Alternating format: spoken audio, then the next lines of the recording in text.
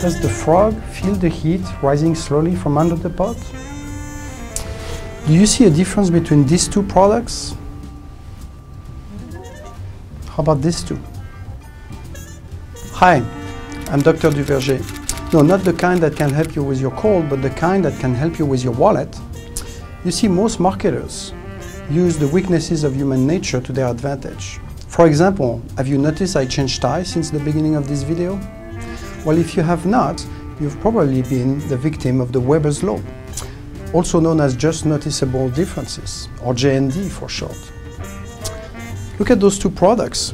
Most people will not see a difference between $9.95 and $9.99, but they will see a difference between $10 and $9.99. Well, we tend to read from left to right. So in this case, we'll see two $9 prices, when in this case, we'll see a $10 and a $9 price.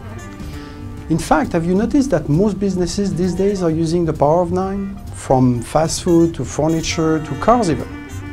Ask yourself, would you buy a car at $20,000 or a car at $19,999?